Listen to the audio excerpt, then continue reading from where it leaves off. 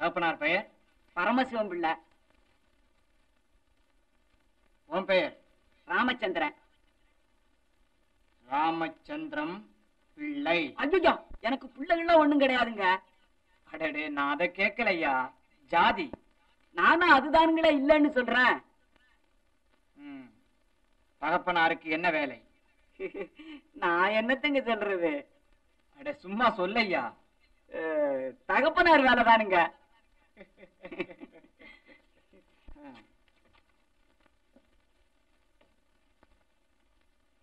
நீ எங்கயா இங்க வந்த? இங்க 100 பேருக்கு மேல இடமே இல்லையே. நம்ம டில்லிக்காரன் ஐயா, கொஞ்சம் பெரிய மனசு வையுங்க. சரி. உன் பேரு? சோகன்லால். ஆமா, நீ எப்ப டெல்லி திரும்பி போற? ஐயா ஐயா, இனிமே இடம் இல்ல. போங்க போங்க. நாங்க ஒரு கூட்டமே. ஒருத்தனுக்கே இடம் இல்ல. போங்கப்பா. நாங்க வேற எங்கய்யா போறது? என்ன உன் கூட வந்து வழிகாட்ட சொல்றியா? போக வழி இல்லைன்னா எங்கேயாவது விழுந்து சாவேன். காலொடிந்த பிறகும் சாவதற்கு பயந்துதானே பல மாதங்கள் படாத பாடுபட்டு பட்டினி கிடந்து பாதையிலே படுத்துறங்கி பர்மாவிலிருந்து ஓடி வந்திருக்கிறோம். எங்களை பர்மாவுக்கு அனுப்பிய பாரதத்தால் இந்த நிலைமையில் கூட எங்களை பட்டினி போட மாட்டாள் என்று நம்பித்தானே வந்திருக்கிறோம். சாவதா இருந்தால் பர்மாவில் குண்டு வீச்சுக்கு பயப்படாமல் நின்றால் ஒரே தடவையில் 10,000 பேர் செத்திருப்போமே. சாவதற்கு வழி கேட்க வரவில்லை. சங்கடப்பட்ட எங்கள் மனதுக்கு சாந்தி கேட்க வந்திருக்கிறோம். என்னடா இது? ஆபீஸா உங்க வீடா? இடம் இல்லைன்னா மறுபடியும் எதுக்கு இங்க இருக்கிற? இடமில்லை. உண்மையான அகதிகளுக்கு இடமில்லை. வந்தவர்களை எல்லாம் வரவேற்ற தேசத்தில் பிறந்தவனுக்கு இடமில்லை. உன்னை போன்ற இருதயமற்றவர்கள் இருக்கும் வரையில் இந்த நாட்டில் மனிதனுக்கு மட்டுமல்ல, மனிதாபிமானத்துக்கு இடமில்லை, மனச்சாட்சிக்கு இடமில்லை, அன்புக்கு, அறத்துக்கு, எதற்குமே இடமில்லை. Get out! Get out! கசாப்பு கடைக்கு பெயர் கருணை மகால், இதற்கு பெயர் அகதி முகாம். வாருங்கள். இப்படி சீரழிவதை விட சிறைச்சாலைக்கு செல்லலாம். ஒரு தம்பி, எதையும் திட்டவட்டமாக செய்ய வேண்டும். 4 பேர் வேகத்தில் ஏதாவது செய்துவிட்டு ஜெயிலுக்கு போய்விட்டால் நம் நிலைமை உலகத்துக்கு தெரியாது. பிச்சைக்காரர்கள் நான் மட்டுமல்ல, நாடு முழுதும் பறந்து கிடக்கிறார்கள். இந்த நாட்டில் உள்ள பிச்சைக்காரர்கள் அத்தனை பேரையும் ஒன்று சேர்த்து விட வேண்டும். அதற்காக மாகாணத்தில் உள்ள பிச்சைக்காரர்கள் அத்தனை பேரையும் ஒன்றாக சேர்த்து ஒரு மகாநாடே கூட்டிவிட வேண்டும். என்ன சிரிக்கிறீர்கள்? சிரிப்பதற்காக சொல்லவில்லை, சிந்தித்து பாருங்கள். நமக்காக நாமே போராட வேண்டும். நாம் மூட்டி விடுகிற புரட்சி தீ அரசாங்கத்தை நடுநடுங்க வைக்க வேண்டும்.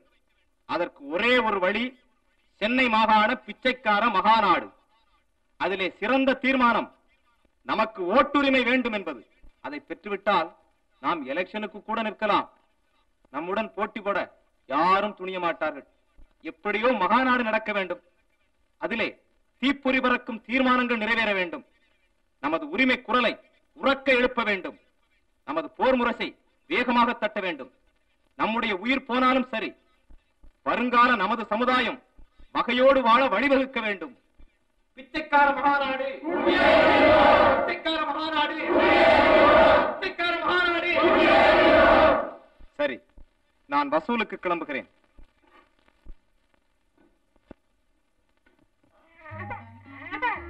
அண்ணா, ரங்கூன்ல இருந்து அகதிகள் எல்லாம் வந்திருக்காங்களாமே. ஆமா, யார் வேணும்? சந்திரசேகரன், ஞானசேகரன், குணசேகரன்.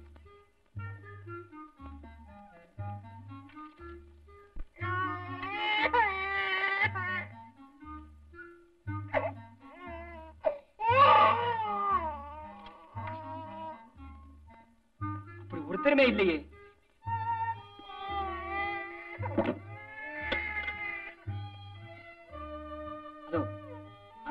மரத்தடியில ஒரு கூட்டம் இருக்கு, அங்க போய் விசாரி.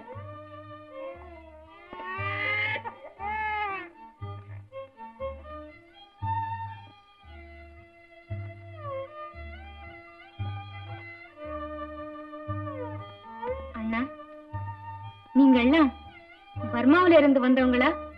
ஆமாம்மா, அகதிகளா வந்தோம், இப்ப ஆண்டிகளா ஆயிட்டோம். ரங்கம் இல்ல, எங்க அண்ணன்களை தெரியுமா?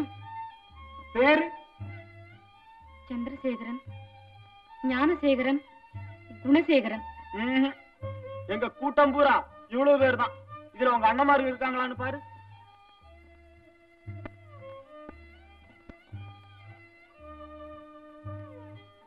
ஐயா, குழந்தையும் நானும் சாப்பிட்டு 6 நாள் ஆச்சு.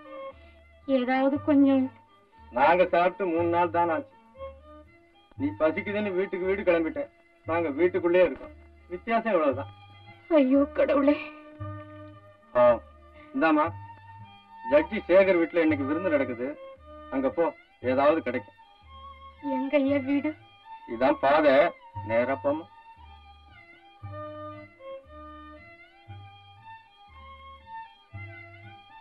இந்தாங்க, இதை எல்லாருமா சாப்பிடுங்க. ராகவா, இன்னைக்கு ஏதாவது விசேஷம் உண்டா? ஆமா, பாவம், ஒரு குழந்தைய தூக்கிட்டு ஒரு பிச்சைக்காரி வந்தா, நீங்கெல்லாம் யாருன்னு கேட்டா, நாங்கெல்லாம் ரங்கத்துல இருந்து சம்பாரிச்சுக்கிட்டு வர்றோம்னு சொன்னோம். உடனே அவ, ரங்கூன்ல அண்ணன்மார் 3 பேரை தெரியுமா அப்படின்னு கேட்டா. எங்களுக்கு தெரியாதுன்னு சொல்லிட்டான்.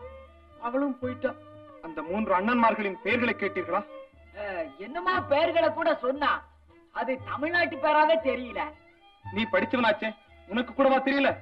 என்னமோ சந்திரசேகரன், ஞானசேகரன், குணசேகரன் என்றாளா? ஐயோ, கல்யாணி, கல்யாணி, என் தங்கை கல்யாணி, என் தங்கை கல்யாணி.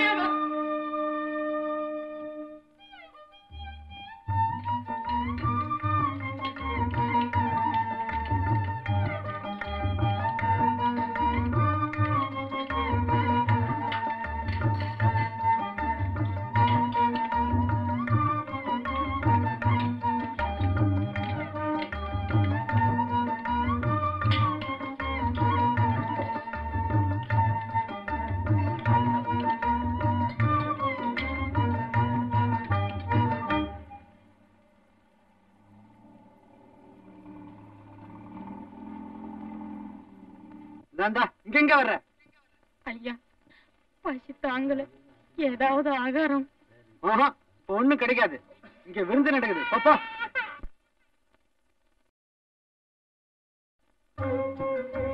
Excuse me gentleman.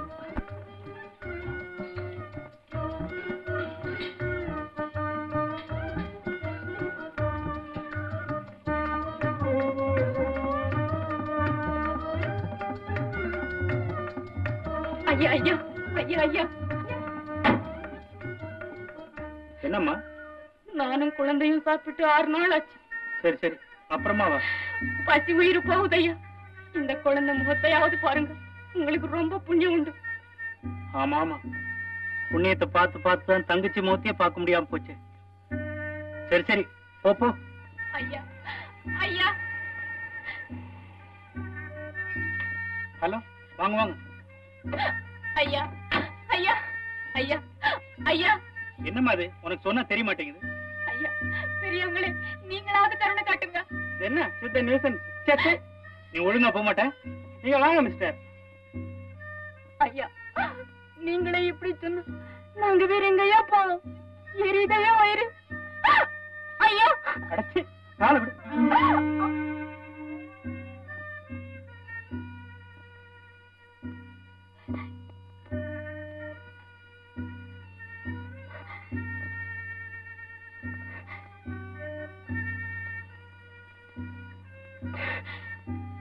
பசிக்குதுன்னு சொன்னதுக்கா இந்த பரிசு? நீ குழந்தை குட்டி பெத்ததில்லையா பாவி? நீ சகோதரர்களோட பிறக்கவில்லையா சண்டாளா? பாரும் இந்த பசிலை,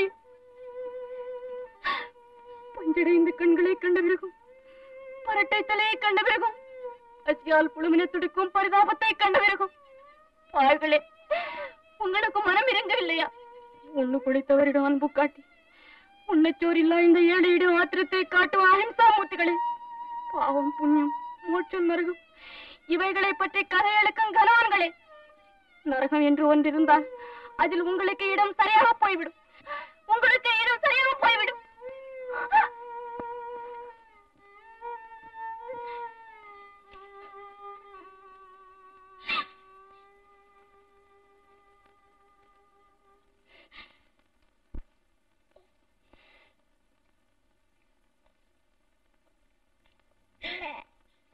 நான் பெற்ற கண்மணி, வசதி இருந்ததாடா உனக்கு? இது சீமான்கள் உலகமடம். என் செல்வமே, ஆடம்பரத்துக்கும் அக்கிரமத்துக்கும் தாண்டா இந்த உலகம் அடிமை. உனக்கு என்னடா தெரியும்? நீ குழந்தை, என்ன பார்க்கிறாய்? என் ஹிருதயமே, என் கண்களிலே வழியும் கண்ணீர் பாலாக இருக்கக்கூடாதா என்று பார்க்கிறாயா? என் கட்டி கரும்பே, நீயும் நானும் இப்படி சோற்றுக்காக அடிபட்டதே உன் அப்பா இருந்து பார்த்திருக்க வேண்டும். உன் மாமன்மார் பார்த்திருக்க வேண்டும். இல்லையேடா அந்த ஆதரவு. அப்பாவை தான் என் கர்ப்பத்திலேயே விழுந்து விட்டாய். ஏன் அழுகிறாய்? வலிக்குதா கண்ணு? எனக்கே தாங்க முடியவில்லையே, உன்னையும் தாங்க முடியுமா?